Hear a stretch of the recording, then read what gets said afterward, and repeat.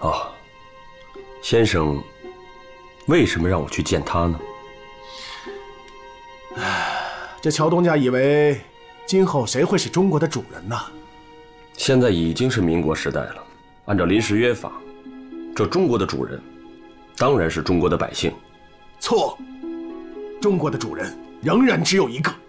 原先我以为是孙文，现在看来这孙文呐，只不过是一介书生，不足道耳。中国的主人只能有一个，那就是袁世凯。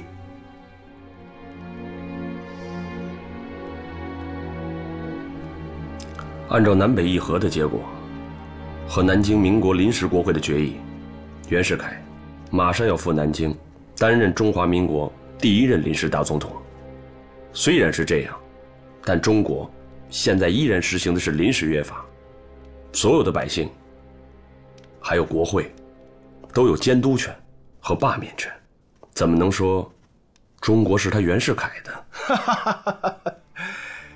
这第一，袁世凯不会就任民国临时大总统；第二，他会很快搞定国会，把后者变成一个竞选机器，正式任命自己为中华民国第1任大总统；第三，这袁世凯会利用自己握在手中的权力，不，更重要的是，袁世凯会利用握在手中的军权，在全国首先是国会内清除异党，扶持自己的势力，直到将国会内的革命党和各省的革命党人全部解除，分化瓦解，变成自己的人。那就是他一个人说了算了。乔东家，要是真到了那一天，就有崔某人不敢说的大事发生了。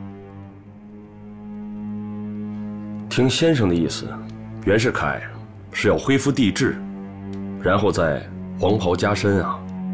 你以为呢？哼，我当然不希望是这样。哎呀，乔东家，今天的袁世凯就好比当年的秦孝公，以北京为自己的根本之地，以北洋各师为自己的虎狼之师，见天下无主，既有逐鹿中原，席卷天下，包举宇内，囊括四海之意，并吞八荒之心呢。乔东家，现在的中国毕竟太大，并不像当年关东6国那么弱小。袁世凯现在要实现自己的野心，什么都不缺，只缺一样东西——银子。乔东家，你果然绝顶聪明啊！但要想得到银子，它只有2条路可以走啊。哪2条？第一，在全国增加赋税，搜刮天下。但现在中国的百姓毕竟太穷，就是拼命的搜刮，也不一定能有什么收获。第二，就是向列强借钱，但手上没有任何东西可以抵押给列强的，人家怎么会借钱给他呢？这个时候，乔家千载难逢的机会就在这里呀！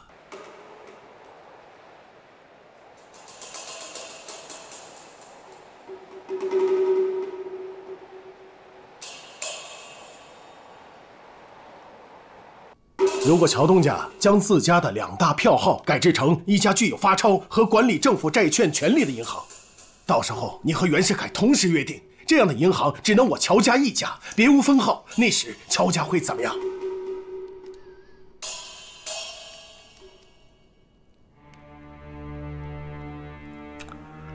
那个时候，乔家银行所有印发的纸币将享有中国无限法偿的权利，而其他票商将失去独立发行和流通银票的机会。所有流通的手段都必须用乔家的货币。乔东家，你看到的只是最小的一根指头，更大的利益在于这家银行可以帮助政府实行赤字财政啊！赤字财政？对，就是发行以各种政府赋税信誉为担保的债券呐。然后呢？乔东家，那个时候你想发行多少债券就发行多少债券，你可以把全天下的银子都圈进到乔家的银库里。那个时候，即便是外国人到我们中国来做生意，也得用你乔家的钞票啊，除非他再把军舰开过来和我们干一仗，要不然乔东家你不让他使我们的钞票啊。结果呢？就是以政府赤字财政的名义，大量发行各种债券。乔东家，你以为这天下有多少银子，你就发行多少债券。不，你也可以这么想，乔东家，你认为这全天下到底有多少银子？你想印多少债券就印多少债券。乔家这么做会有什么样的结果？乔东家，袁世凯会通过乔家的银行，得到他做梦都得不到的银子。他可以背靠着乔家，实现他席卷天下、囊括四海的志向，为老袁家开创一个新的王朝啊！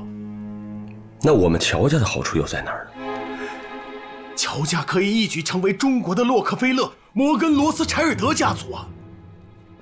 乔东家，那个时候，即便袁世凯败了，你也可以一举成为中国唯一一个具有世界性影响的大商家。那个时候，就是袁世凯本人、大总统，还有新任的皇帝，都会爬到你的门下，祈求你的银子支撑他们，作为中国的主宰。乔东家，那个时候我们就不是他们的臣民和奴仆，而他们就成了我们的臣民和奴仆了。那个时候，你可以从他们的野心中获得利益，左右中国的政局。你可以选你满意的人做大总统或新任的皇帝。到那个时候，你就得到全世界的天空，所有的大地、山川、河流、森林、草原、海洋，甚至是人。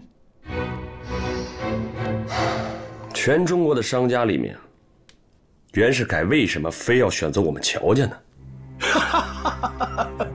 因为在眼下的中国，没有比乔家更有实力、更有信誉、更能骗得天下人银子的商家，那就是乔家呀！最有信誉，最有实力。对对对。哎呀，说得好，说得好啊！听先生一席话，真是让乔映霽茅塞顿开，真是高论呢。说得太好了。乔东家，怎么样？这英雄所见略同了吧？无耻之徒，一派胡言！你知道照你说的，中国会变成什么样吗？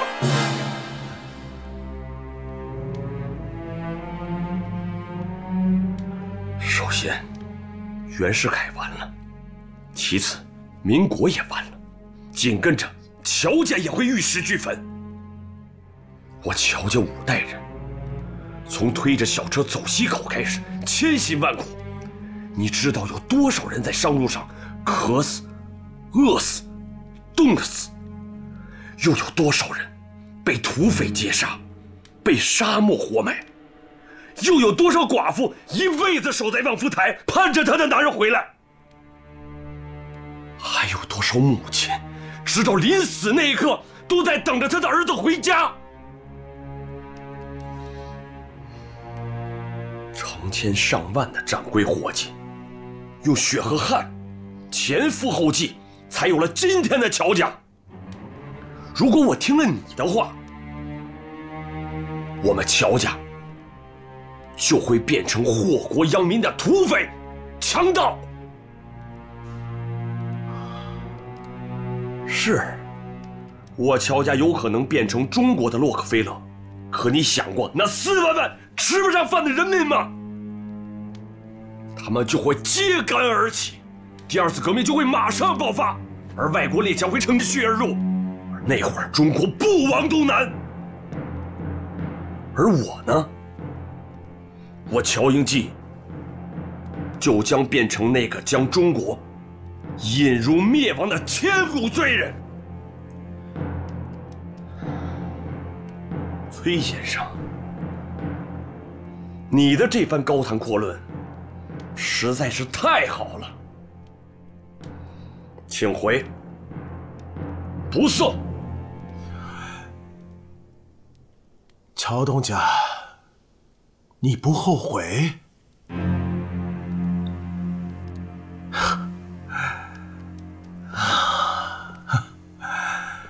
这走前，我还要再说一句话。我崔望百不是没来过，我来了，试图想和你和解，祝你成大功。乔映霽，是你把崔望百从这条路上推开的。王石，哥，闪开！哥，拿着衣服。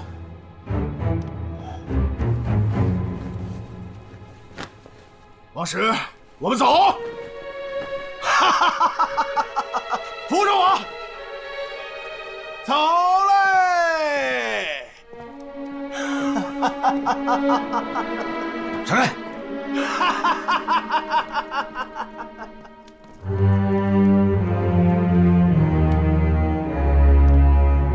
爷爷，我乔映霽就是将来一败涂地，就算是死，也不会与这种人为伍，不会与亡国奴为伍。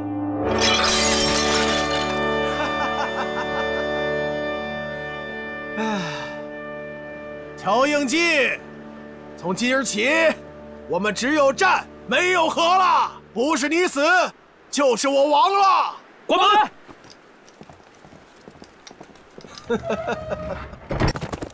跳！跳！跳！跳！跳！跳！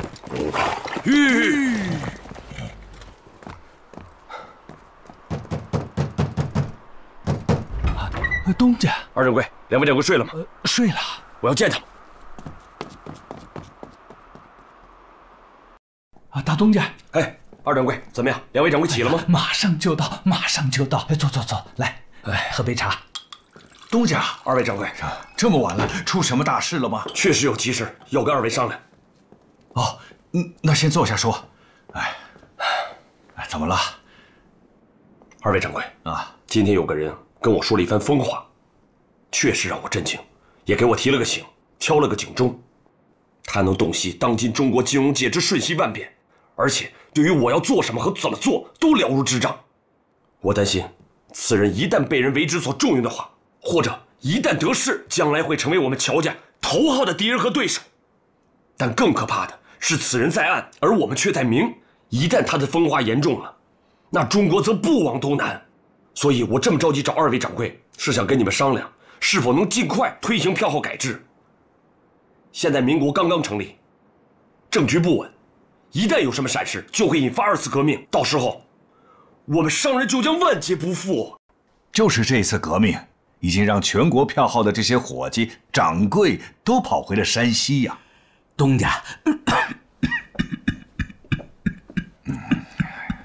东家，外面现在沸沸扬扬的传言，袁世凯当了民国大总统，他要派兵到咱们山西来抢银子呀！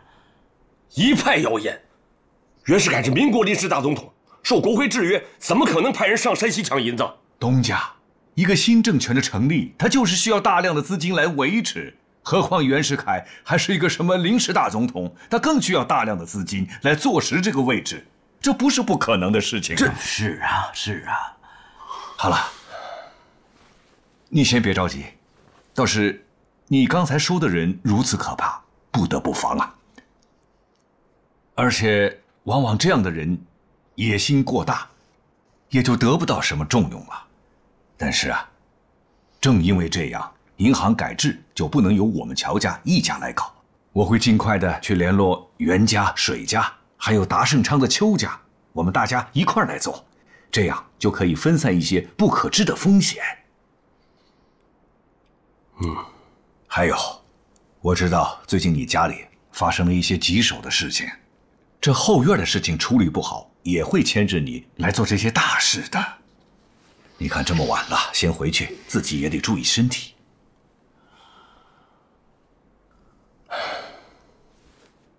好吧，那二位掌柜早点休息，我先走了。东家，慢走啊！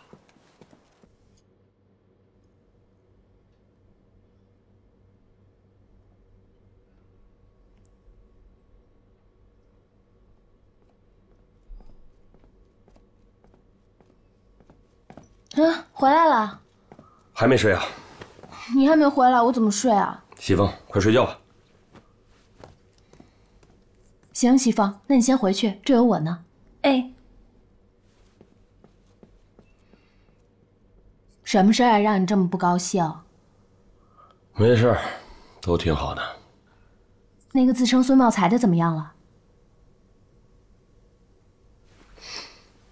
别提他，一提他我就来气。还号称孙茂才，简直就是个无耻之徒。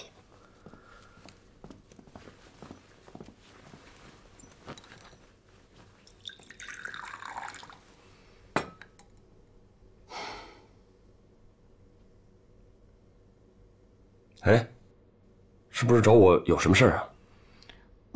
本来是有事跟你说的，但我现在还是不说了，我不想给你添堵。哎呀，说吧，明天一大早我还要带他们去县城呢。我还是不说了，我不想让你不高兴。我就是有什么天大的事不高兴，我看见你我也高兴啊！啊？哎，这是什么呀？啊，这是我包给茵媳妇儿的，她明天就去太原府戒毒了。你去见她了？我是这个家的内当家的，她是我的妯娌姐妹，我当然得去看看她了。我跟你说啊，你以后少跟她接触，她一个抽大烟的，你跟她有什么共同语言呀？这就是我想跟你说的，人家茵媳妇儿可都答应你了，去太原府戒毒。可万一这一时半会儿戒不了，你打算怎么办啊？怎么办？按家规办，戒不了就赶出这个大院。行，那我再问你个问题，那要是明天早上真有人敢不跟你走，你真把他们赶出家门？君无戏言，我在祠堂可是发过誓的，只要不遵守家规，一概都轰出去。不过有人可跟我说了，现在都快民国了，乔家也应该民主一点。即便有人就是愿意养花，就是愿意养鸟，打死都不愿意做生意，你也得给人家一点选择自由。我给他们什么自由啊？给他们抽大烟的自由啊？抽死就好了是吧？亏你还是个革命党，那什么是民主啊？民主就是每个人在生活上有选择的自由。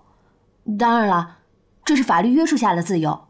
这话还是你跟我说的呢，到了乔家就不算数了。这跟民主有什么关系？你怎么还教育起我来了？我做的不对吗？怎么着？让他抽，抽死了怎么办？谁负责任啊？得，我跟你这个人我就说明白。行了，你自个儿洗洗睡吧，今天算我话多了。唉，还有一件事儿。什么事儿？明天早上我得出去一趟。去哪儿？我得去送茵媳妇儿啊！我是这个家的大嫂，我得把她送到太原府去，把她安顿好了我才放心。什么？你还要亲自送她去是吗？我告诉你家不许去，还给她脸了还。我。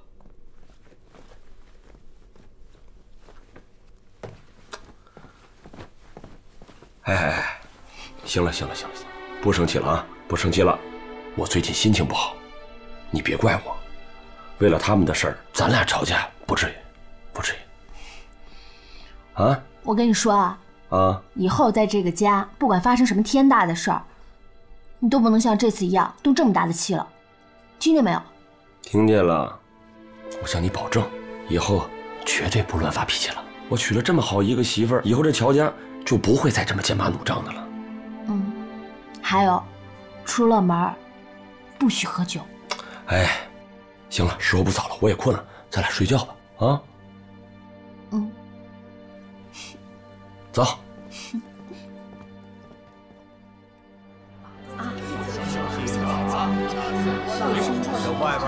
外面不像家里，一定要照顾保重身体啊！你这出了门，可别忘了我啊！还有，那不该去的地方都不能去，知道吗？我知道了，娘。你在家好好照顾自己。我走了。真是不放心你呀！过去好好学啊！好，哭什么呀？我还没你大呢，就出去了。哈哈，出去好好干啊！你这次去太原府，一定要好好配合他们，早点把毒戒掉。来，把这些都带上，好好照顾自己。媳妇儿，哎呀，大嫂，哎，媳妇儿，我大清早的起来，我特地去买了你最爱吃的糕点，拿着，路上吃。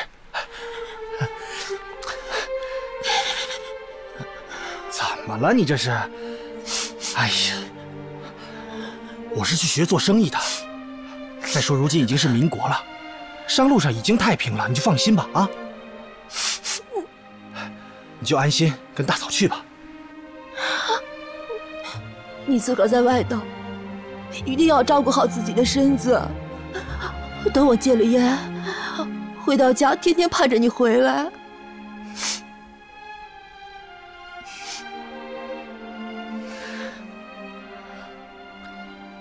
一日不见，如隔三秋。照顾好自己，早点回来。那我走了啊。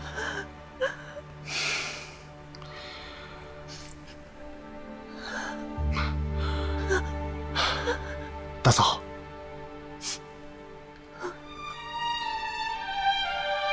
拜托你了。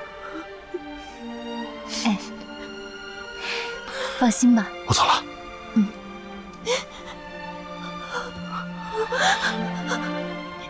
回去吧。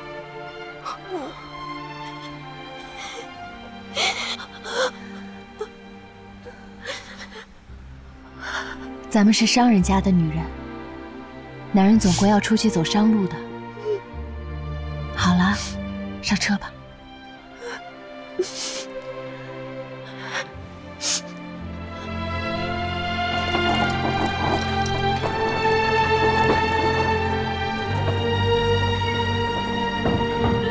到大门口，到大门口去啊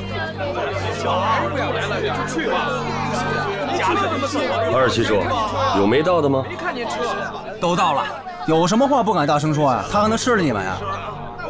哎，巨子，我们怎么走啊？车呢？车？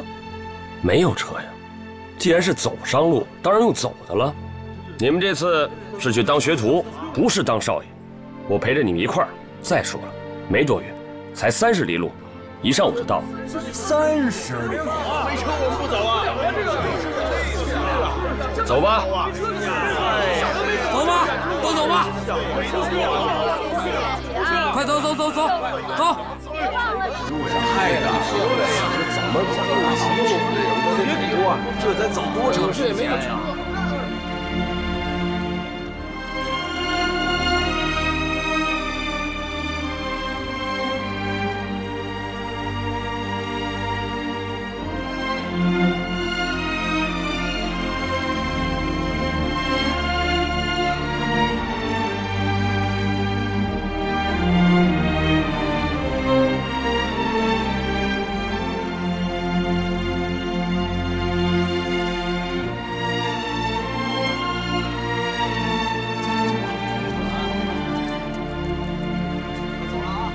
都准备好了吧？准备好了，准备好了，出发！走吧，走吧，走了啊，走吧，走吧。去做生意的，别保护好身体，别走了，快点回吧。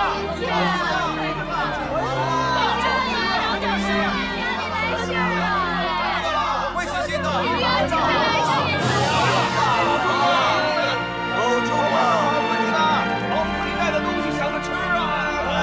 应真，你看他们都走了，你也快着点吧。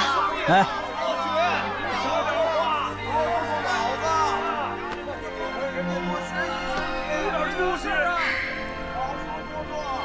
照顾好自己啊。知道了，你放心吧。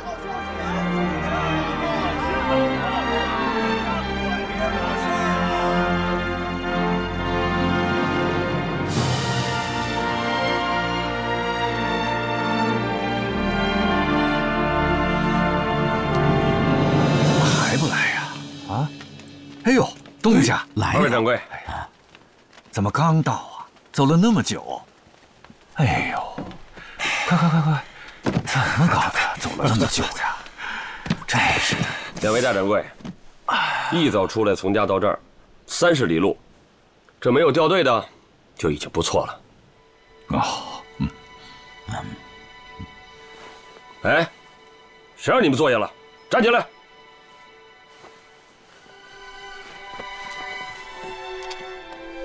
怎么着？走了30里，脚都打泡了，我站不动。走进这个大门，你们就不再是乔家的少爷，是学徒。师傅不让你们坐着，你们就必须站着。2位掌柜，我把家里的兄弟们能带来的都带来了，还望2位掌柜看在爷爷的面子上，把他们全都收下吧。乔映霽在这儿给2位掌柜跪下了。哎，东家，东家，哎呀，东家，这使不得，东家，这礼太重了。他们也都是乔家的少爷。2位掌柜这话倒是吓到映霽了。今天，如果你不收他们，我们就跪在这儿，不起来。潘大掌柜，赶快说2句吧，别让东家跪着了。映霽，我就想问你一句：你是想继续留在乔家，养尊处优，做个乔家的不孝子孙，还是走进这个大门，做个顶天立地的男子汉，做个对乔家有用的人才？你自己选。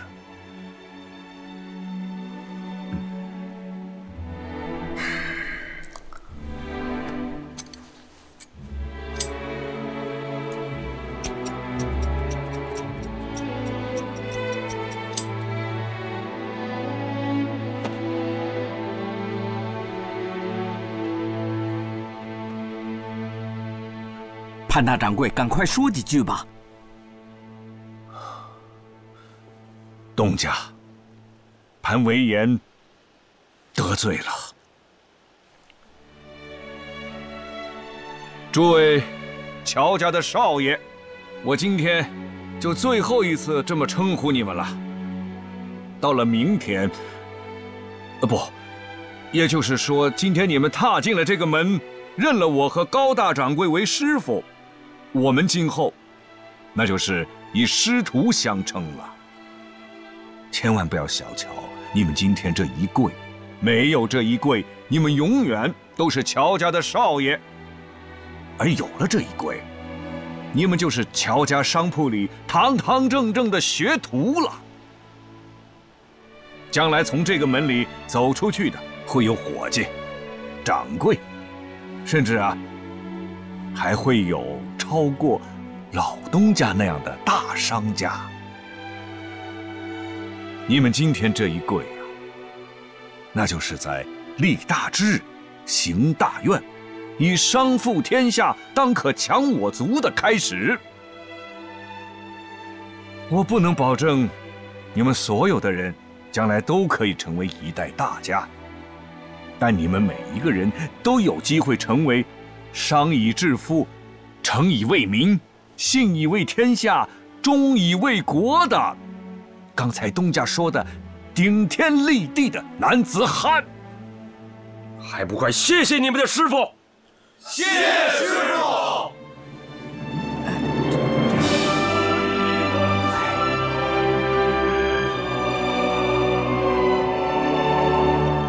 两位掌柜，这兄弟们我给你们带来了，今天晚上就可以给他们分配任务，明天一早带他们上路。你喝粥。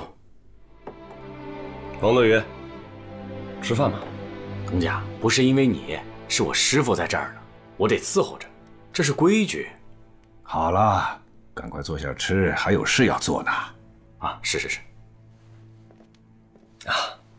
王东宇，不，王大掌柜，有一件事儿我得求你。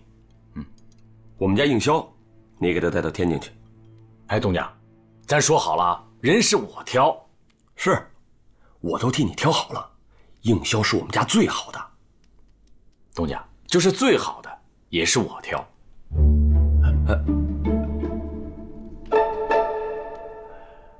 哎呦，你挑。哦，东家，有件事忘了和你说呀。您说。东家昨晚走了之后我是一夜没睡着。今天一早我就去了水家，但是我没见到他们家的刘大掌柜。嘿，这会儿，水老东家让刘大掌柜来见我，说是有话要对东家说。下午去票戏，让你在旁边伺候着。你看都这会儿了，我什么？下午啊？这都晚上了，你怎么不早说呀？哎，不行，这饭我吃不下去了。哎，已经都晚了，就先吃完了吧。您不知道我们家姑老爷那脾气，他能派人说来见我，那是给我天大的面子。我这不去，指不定人家怎么挠我呢。哎呀，我还要去跟人谈银行改制的事儿，这么一看，门儿都快没了。孙子，赶紧脱马！要不我陪你一起去吧？您就别跟着添乱了，以后有这事儿，您早点跟我说，比什么不强啊！哎呀，我叫你，东家，别砸了！我砸了！我砸！东家，放手吧，这都是银子。我砸！东家，这可不能砸。上回大少爷回来看过，说这是国宝，这是文物，全国都没几件啊。你要是把它给砸了，我就是要砸，都是我挣来的呀，我留着你呀，我就这么一个儿子，都让那个乔家他们给我教坏了，连累的我连孙子都见不着啊！我就是要砸，我就是要砸！东家，您甭生气。乔家少东家来了。谁来了？乔家少东家，您的那侄孙子来了。乔致庸的孙子？是啊。哎，他这时候来干什么？老刘，拿大棍子，把他从家门口给我赶得远远的，轰出去，都给我轰出去！是，去，来人呐，把他拿大棍子给我赶出去！哎呦，出去！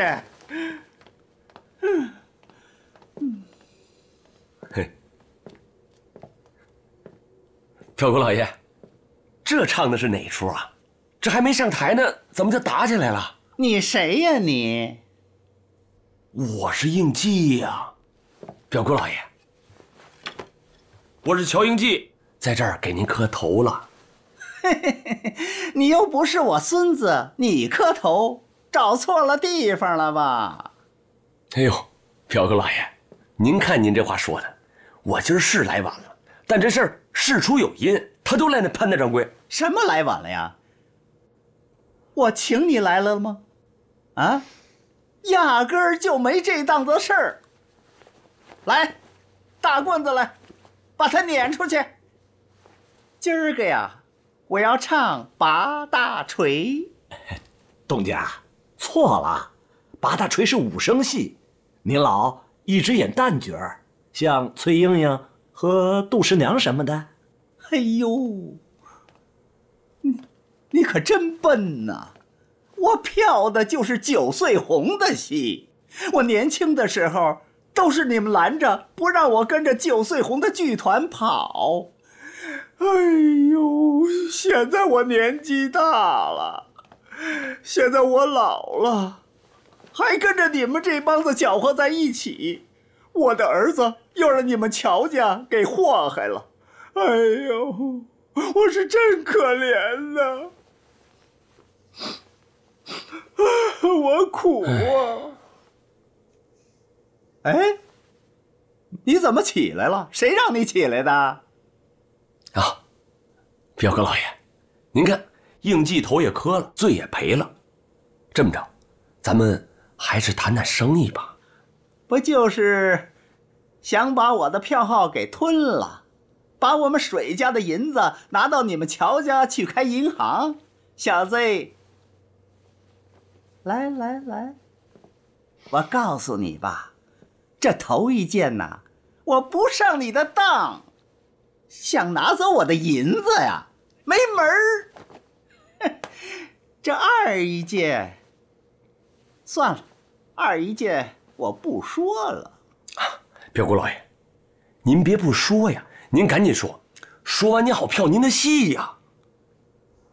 这二一件呢，我马上啊，连票号都不开了，我的铺子全部关掉，把我的银子全部埋在这地底下，让你们找不着。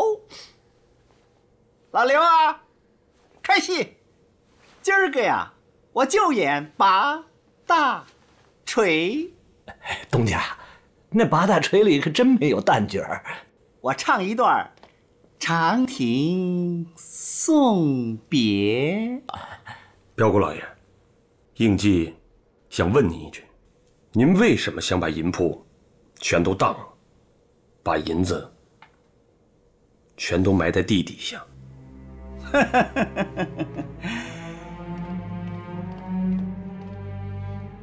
小子，我也劝你一句，要是乔家还有银子，赶快回去埋了吧。过不了几天，不是袁世凯，就是洪秀全，他们要来抢了。开锣，八大锤，我演长亭送别。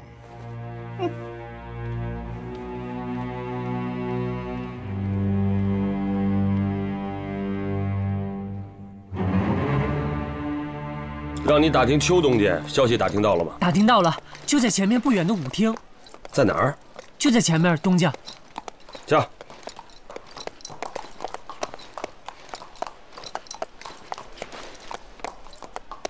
就这儿，东家。吁。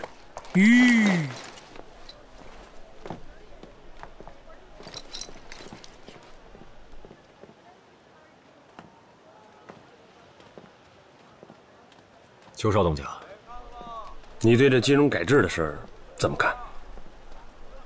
如今天下大变，朝廷退位，民国登场，你我商家也不得不变，唯有变，才可以顺应天下大势。只是，我们不是这个新时代的主角，至少一开始不是。听邱少东家的意思，是说映霽倡导晋商，领先进行金融改制，不合时宜是吧？刚才你已经去找了水家，这会儿你过来见我。这件事情我们三家已经商议过，意思上没有什么太大的出入。我给你出个主意吧。邱少东家请讲。其实乔东家不必着急跟我们三家来商谈，你可以先跟广盛元去联络。只要是能够说服他们，跟他们联合起来，开办中国第一家民间商业银行，那么各地商家一定会闻风而动，竞相效仿。多谢邱少东家提点，映霽记住。告辞。告辞。告辞。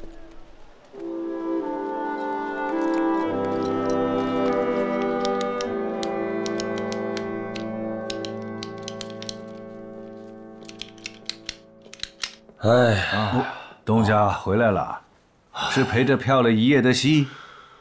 没有，我这是刚从达盛昌回来。哦，这事儿谈得不顺利是吧？哦，对了，我那次跟您说，让您帮我打听一下广盛园侯园侯大掌柜有消息了没有？哎，这说来还正巧，我刚刚听说这个侯大掌柜昨天晚上就回到平遥了。回来了？嗯哼。哦，高大掌柜，咱们去临江茶山看来得晚几天。我打算去会会这个侯园侯大掌柜。这广盛园的事，东家你听说了吗？听了一些。这侯园自从当上了广盛园大掌柜的以后，每天那是花天酒地呀，把广盛园百年老店的店规那都败坏了，吃喝嫖赌不说，外带着捧戏子。最可怕的是，他是好中有好，中饱私囊，就瞒着那两个东家。可是因为他是东家的至亲，所以广盛园总号他也当了家了。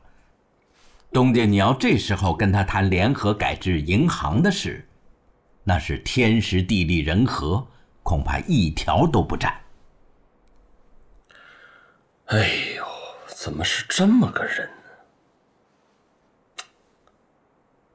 管不了那么多了，不好办也得办，不试试怎么能知道哪片云在下雨啊？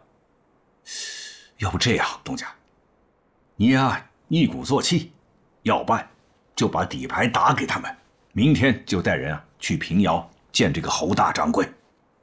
行，就照潘大掌柜说的办。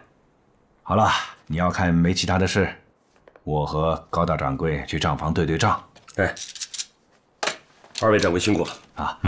你看，就是我刚才看的这个数啊，咱们还得再查一查。对这个是侯元，说不定侯元。王东宇，王东宇，哎，东家，哎，东家，你找我？这两位大掌柜刚才都在这儿忙活，怎么没见你人呢？东家，你不是让我挑人吗？我刚才在后面挑人来着。啊，坐，来。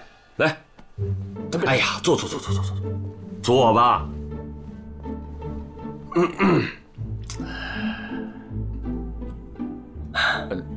不是东家，你别这么看着我，你什么意思啊？啊，我是想问，你这人都挑好了吗？我挑好了。挑几个？啊，我们乔家这么多兄弟，总有几个可以栽培栽培的吧？有，几个？